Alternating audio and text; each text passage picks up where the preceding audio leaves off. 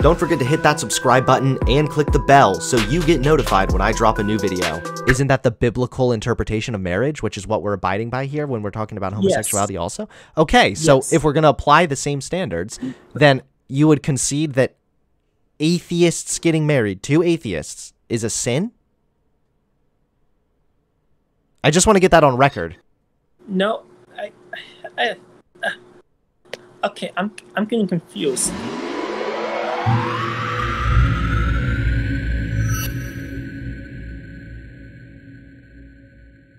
What's up? Hello. How you doing? Okay, can you hear me? I can. Okay. So I want to debate you. You said in 2020 that homosexuality wasn't a sin, and I want to debate you about that. Okay. Okay. So, first, it says here, 1 Corinthians 6, 9 to 10, do you not know that the wicked will not inherit the kingdom of God? I'm familiar with all the verses, buddy. I know that on the surface it looks like it's condemning homosexuality. I know that. The word for homosexuality is arsenokoites. I don't know how to pronounce it. I know what I know what you're talking about, and it was a very unique word. And that word is translated to sodomites. It might be translated that way. I'm gonna pull up my the thing that I always reference here because admittedly I don't have this all off the top of my head at the moment. Okay. Because they actually address this specific verse that you're talking about. Oh, there's more verses. Oh, I know. They go through all of them. And this is like written by a pastor because, I mean, I'm not religious myself anymore, so I kind of... Do you not know that the wrongdoers will inherit the kingdom? Okay, in this passage, Paul lists several types of people he regards as sinful. And there are two words in the original Greek text that are relevant here. All right, what you just talked about, arson katoi. I can never say it right either. Many people do not realize that the Bible does not contain a word equivalent to our English word homosexual. The concept of homosexuality in the sense of sexual orientation or in the context of a caring relationship towards others was unknown in the ancient world. Instead, this 1 Corinthians list of vices includes words that reflect sexual roles that were part of male behavior in the culture of the first century. So the second word that they talk about here is malakoi, which means soft. And it could be translated as male prostitutes. So it might not even be condemnation of people engaging in like loving homosexual relationships, but rather engaging in like prostitution. There were a lot of temple prostitutes then that Paul was condemning. So I don't see where that is. I am looking at the interlinear Bible, which translates through the original Greek directly to English. And the original word it uses is arsenokoites.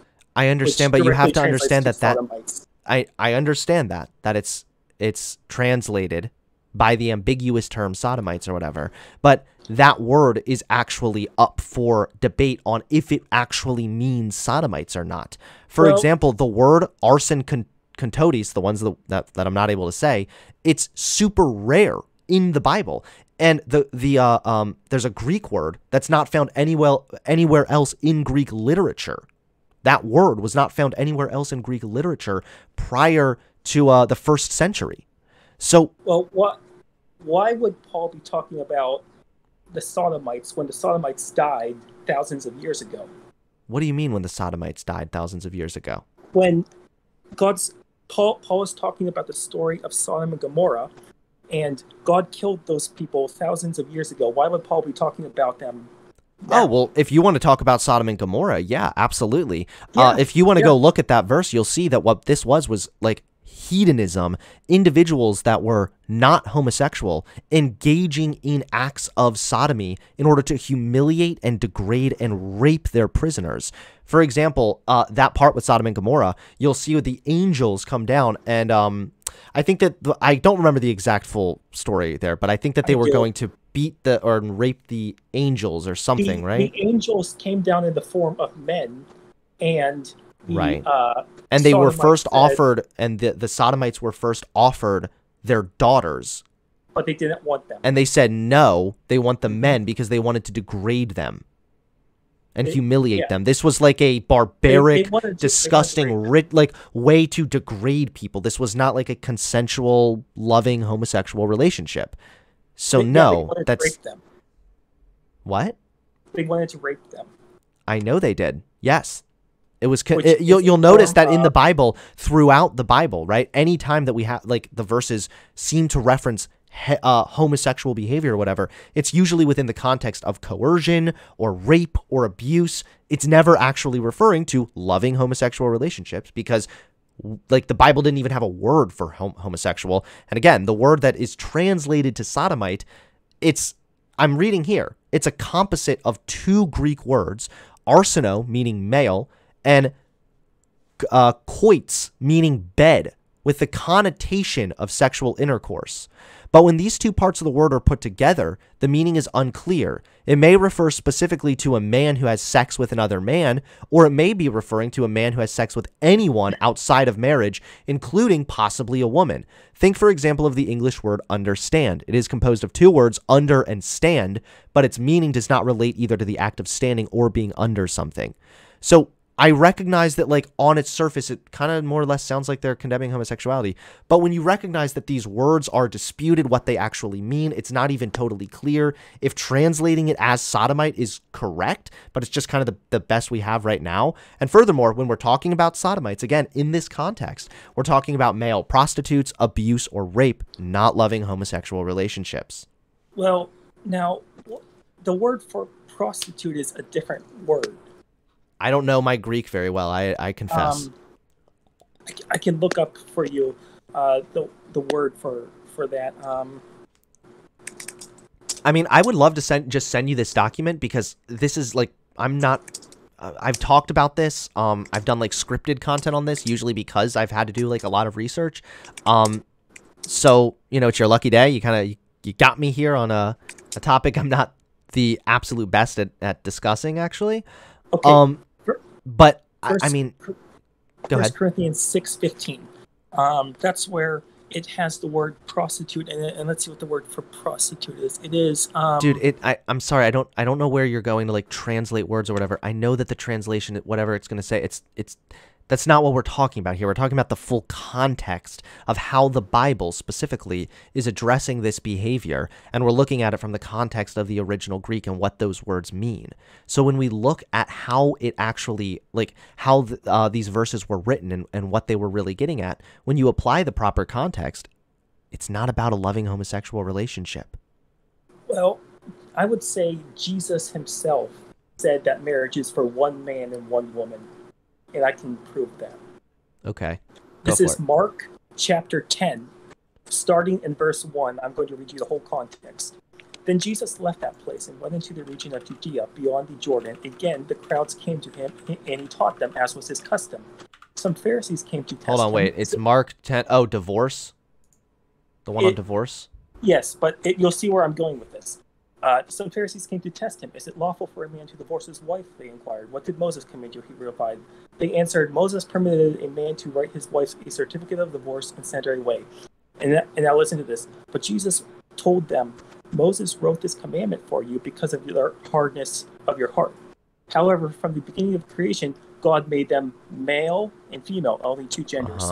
For this reason, a man will leave his father and mother and be united to his wife, and the two will become one flesh. So they are no longer two, but one flesh. Therefore, what God has joined together, let no man separate. Okay. And here's saying, this is talking about marriage. This isn't even talking like this is talking about like the institution of marriage. See, Jesus is saying, they're talking about a certificate of divorce. A man will leave his father and mother and be united to his wife. Not a woman will be united to her wife, or a man will be united to his wife. Okay. That doesn't mean that Jesus didn't had a problem with homosexuality. This is a huge stretch, first of all. Second of all, we're talking about marriage. Hold on. Second of all, we're talking about the certificate of divorce, and we're talking about the institution of marriage. Lastly, the way that the Bible recognizes marriage, including in this context here, is that it's a unity between a man, a woman, and God. That's how the biblical interpretation of marriage is. It's not just a unity between one man, one woman. It's a man, a woman, and God. So if we're going to apply these rigid standards, then you could technically, on a biblical level, you wouldn't even be in favor of atheists getting married. So this is a far cry from Jesus not approving of homosexuality when he's explaining, like, yes, generally speaking, back then in the ancient times, marriage was usually seen as one man and one woman. Sure. I mean, when we're talking about the institution of marriage, yeah.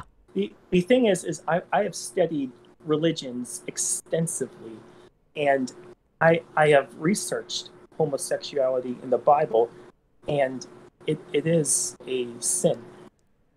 But where? Like, you haven't, like, okay, even if, hold on, could I just really quickly say, let's just say that for the sake of argument, I conceded what you said here, that Jesus just said that they'll become one flesh and whatever.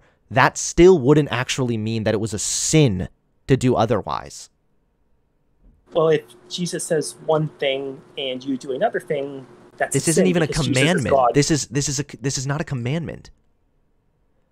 He's talking about Moses writing a certificate of divorce. But he's defying marriage. The institution of marriage, maybe, which again was between one man, one woman, and God. So it's not just one man and one woman. So are you against atheists getting married too? Is it a sin for atheists to get married? For a man will leave his father and mother and be united to his wife. Okay. This is therefore what God has joined together. So yeah, it's a unity between a one man, one woman, and God. And I know it's not really that clear here in this verse, but generally speaking, that's how the Bible recognizes the institution of marriage. So if that's true, then would you say also that it is a sin for atheists to get married? If saying it is a sin for atheists to get married is what it takes to convince you that it is a sin for two people of the same gender who are to get married, then yes. So you would say that it is a sin for atheists to get married? Well, the Bible does say don't be yoked together with unbelievers. But what if they're both atheists? There's just a unity between a man and a woman, but God isn't involved. This is marriage described for Christians. Isn't that the biblical interpretation of marriage, which is what we're abiding by here when we're talking about homosexuality also? Okay, so if we're going to apply the same standards, then you would concede that atheists getting married to atheists is a sin? I just want to get that on record. No, okay, I'm getting confused. There's no way you studied this, dude. This is no. This is a far cry. Is that like cover to cover? Okay. Okay, that's fine. That's cool. Can I maybe send you this article you can look over? It's a PDF. I don't know if I can like send it to you on Discord or something, but let me read you this. This is Romans chapter 1. For this reason, God gave them over to dishonorable passions. I know what Even this is. their women exchanged natural relations for unnatural. Natural. See the key word there? Hold on. See the key word there? Natural relations. This is just like what I was saying earlier. We are talking about hedonism. We're talking about women who are naturally attracted to men, giving that up and just fucking whatever's in their way. That is a far cry, again, from a consensual, loving, homosexual relationship. But actually, if we want to apply this standard and what your natural attraction is or whatever, then it would be more of a sin for gay people not to be married, because then they would have to be giving up their natural desires, right? But let's listen to how it describes it. It says, likewise, the men abandoned natural relations with women and burned with lust for one another. Men committed indecent acts with other men. And it says likewise, which means the women were doing the same thing with other women. The pastor here who wrote this thing is clarifying that says he's talking about heterosexual people who refused to acknowledge and glorify God, began worshiping idols, who were more interested in earthly pursuits than spiritual pursuits, and gave up their natural innate passion for the opposite sex in an unbounded search for pleasure. Again, we're talking about hedonism here.